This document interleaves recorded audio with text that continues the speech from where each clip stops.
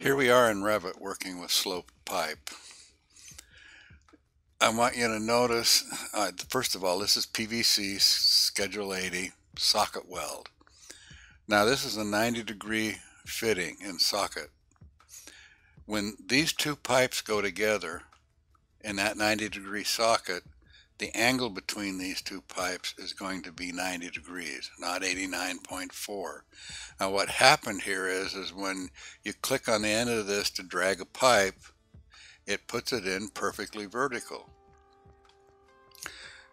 This can't be fabricated this way. This socket weld fitting will not allow that. You need to add another fitting at the end of the run, an angled fitting 35, 30, 45, 90, so that it can be rotated to bring this line to the horizontal.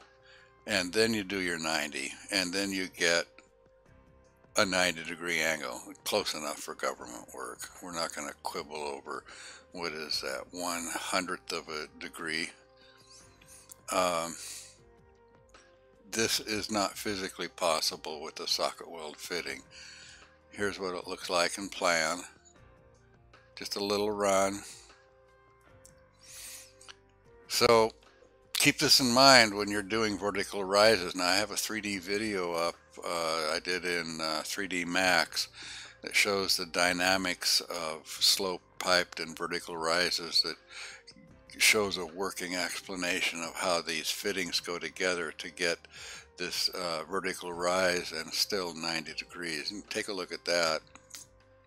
It was for us conceptually impaired. Anyway, hope this helps.